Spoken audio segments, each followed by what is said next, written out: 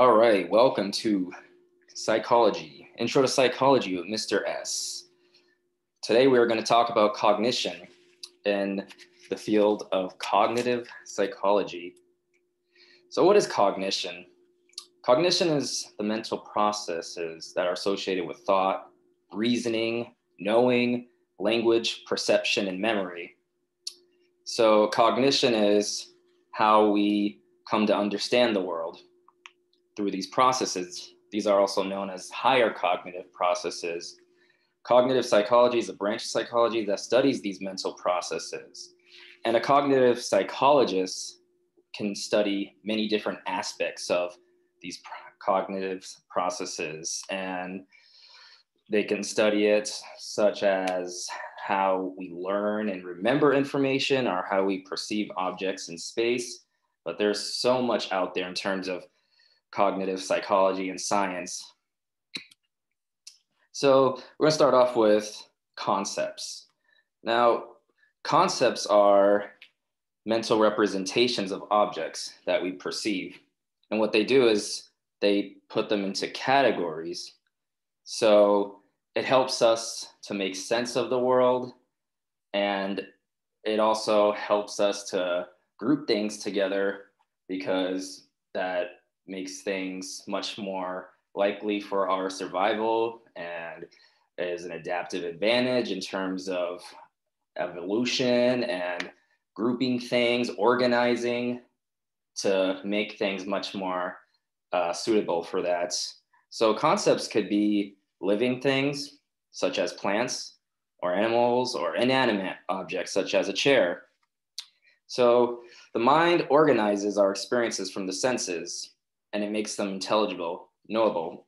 So in order to make sense of the world, we have to apply concepts because that is the way we understand what we are perceiving. And the mind has a categorical structure that gives meaning to our experience. So the mind is not just passively receiving input and information from the senses or external world, but rather the mind has this built-in processing system that is organizing, planning, predicting, and processing the information that we are experiences, and it gives meaning to the experience. Let's look at two different types of concepts. We have a natural concept. They have defined characteristics and agreed upon rules. Put the example of a triangle. Every triangle has three sides. Doesn't matter what kind of triangle it is. The triangle necessarily, by definition, has three sides. Equilateral, isosceles, scalene. It wouldn't have four sides. No, there's not a triangle, and a triangle is not the same thing as a square or a circle. And then we could see a formal concept. Does not define characteristics and agree upon rules. Let's say a chair. Now, we group chairs together, but chairs can come in many different forms. And I put the examples of a rocking chair, wheelchair, desk chair. It's not that all chairs have four legs. And so it's not necessarily universal. Can be, and that's, I'm sure, debated. But the difference between the formal and natural is one that has agreed upon rules and one that does not. Now, let's go back and look at empiricism versus rationalism on concepts. This has been going on since the times of Plato and Aristotle, and I'm going to specifically talk about the Enlightenment time and with British empiricists like David Hume and Bishop Berkeley and John Locke, and rationalists like Spinoza, Leibniz, and Descartes. So what is empiricism? Empiricism, or empiricists, argue that all knowledge comes through our experiences from the senses. It does not depend on a priori. So before, prior to, that's what a priori is, or innate concepts built into the mind. So we don't understand the world or know the world through concepts built to the mind. Rather, it is through experience that we come to know these concepts rather than the concepts already being in the mind prior to experience or independent of experience. On the other side, rationalist argues that we can know things about the world independent of experience. And now an example would be mathematics. So 1 plus 1 is 2. How do we know that? Do we know that from experience, or is that already processed in the mind that we can distinguish one unit and another, and that will be 2? Or can we know the distance between me and, let's just say, someone who's arm's length distance from me? Do I need experience in order to see that there is space between us? That's what a rationalist will say, that we can know things just by thinking, not by experiencing over and over again through habits and custom, like David Hume would say. So I'm gonna put these philosophers here because I want to give an example of how this debate was being presented. And so David Hume argued that ideas, not innate concepts.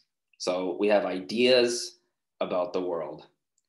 They come from our perceptions, and these ideas are association, also known as empirical synthesis, between impressions, put perceptions and ideas, and they're broken down into simple and complex ideas. And so, an example, if I'm perceiving an object as a table, we can see that it has parts, and our mind associates that table with its shape, size, and color. And so the table may have primary qualities, but it could also have accidental qualities. And so how does the mind distinguish between the table and the chair, or the table and the person sitting at the table? And so David Hume would say that the ideas of the table are relations to these simple and complex ideas, that we view things as parts and not necessarily as one thing. As we can see, if there is a gray table, we see it's gray. We might see that it's large in size, or we might see that it's small. And where is the table at in terms of its location? And so there are different things that we have to associate in order to come to know that it's a table. So what about rationalists like Leibniz? Would argue that we do have innate knowledge and ideas, concepts built into the mind, such as logic and mathematics. So an example would be the law of non-contradiction, which is that there are contradictions that you can't ever make sense of. For example, I can't be in Boston and Japan at the same time. That's a contradiction, right? I may be in Boston physically, and let's just say like I'm doing a Zoom lecture in Japan, but that's not the same thing as me being in Japan. Or the principle of sufficient reasoning, which is that there is a sufficient reason for phenomena that we experience, such as the space between us, right? The objects in space, time, or other ideas that we think about. I would put Immanuel Kant in here because, well, I'm a big fan of Kant. I love Kant a lot. He was, I would say, a mix of a rationalist and empiricist, because he accepts the claim that experience is necessary to make sense of the world. Like, how do we have knowledge about the world without experience? Like, yes, experience is definitely there. So he's saying, yeah, David Hume, you're right about that. But the thing is that Kant saw reason as something that's sort of like divine. Like, reason's the highest thing that there is, like reason, and then it begins to go down to our understanding. But reason is there, and reason is universal. So we have to apply the concepts, such as time and space, in order to represent the world as it appears to us. So we're not passively receiving information, but our mind is using concepts, and we use our judgments to apply those concepts. Example, the concept of unity is necessary for our conscious experience. When we are having an experience, right, is, let's say I'm looking outside my window right now, but I also see that there's a piano. I see that there's a couch. I see the sun. I see the city skyline. I see different things. So what's going on? I'm viewing it as a whole, it's different parts, and how am I perceiving them and distinguishing these different objects? And so Kant would say that all conscious experiences are necessarily unified. And we can think about problems today in cognitive neuroscience, such as the visual, semantic, and neural binding. Like, how does our conscious experience, how does it all come to one, right? So when I'm looking, I could see that the occipital lobe behind my brain is at work, but I also am thinking about going on the beach. So I'm using my imagination, and I'm going back into the past and thinking about all the awesome times I've had on the beach. Yeah. So my brain is doing a bunch of things and putting these bits and pieces together, but how does it come to one? And that's what we would say it's a neural binding or visual binding problem that we're still trying to understand, how the brain puts an experience, all of that sort together.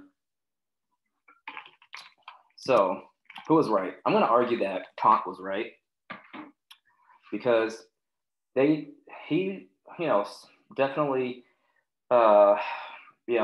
had respect for the empiricist and rationalist, but he wanted to solve this problem. Do we have innate knowledge of the world, or is all knowledge after experience? So they're all working in a framework. This was before modern science really took off in terms of where we are and our advancements of medical imaging and the way that we could study the mind. So this was a different time where they didn't have the type of tools that we have today to study the mind. They definitely were right about things. So I would say that a lot of cognitive psychology and science appears to confirm the Kantian perspective that unified both the theories, that yes, experience, but not experience alone, because we have, as I was saying before, a categorical structure in our mind. Our mind is processing information a lot of times we're unaware of.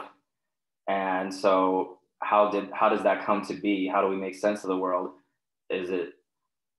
So I would say it's also not a settled debate. I've had these conversations with professors and other students, and so this is not a definitive, like, yes, cognitive science totally supports Immanuel Kant on this issue. But I would say that the main reason would be because if we don't have concepts, how does that give rise to mathematics, laws of logic, and language, where we have universal agreed upon rules and universal facts about things, such as 1 + 1 = 2, and a square is not a triangle, and the principle of non-contradiction in language. There's rules of grammar that's universal across languages around the world. And you take a child and you put them in a country or any place around the world, they can learn that language. And so we can't really make sense of the experiences without concepts. And here are the type of mental processes that our mind has. We have reasoning, we have perception, learning, memory, attention, and language. Let's look at perception. So we have our senses: vision, hearing, smell, taste, touch. And so sensation is where the senses, they send the signals to these sensory receptors and our central nervous system. And so, for example, I'm looking outside my window. And so what's going on is the light is going to the eye, it's the retina and the lens, and then it's going into all sending the signal to the occipital lobe and the optic chiasm, and then that's processing, and my brain is at work right now. There's a lot of connections and a lot of activity going on. And so that's what sensation refers to. But then perception is how the mind interprets and organizes these sensory experiences. So when I am looking at a window, I'm seeing that it is a window, and I'm seeing that there is an instrument right there, and I'm seeing that there are buildings, and then there are people. And so this is where concepts come in, because concepts are what organizes all of our experiences.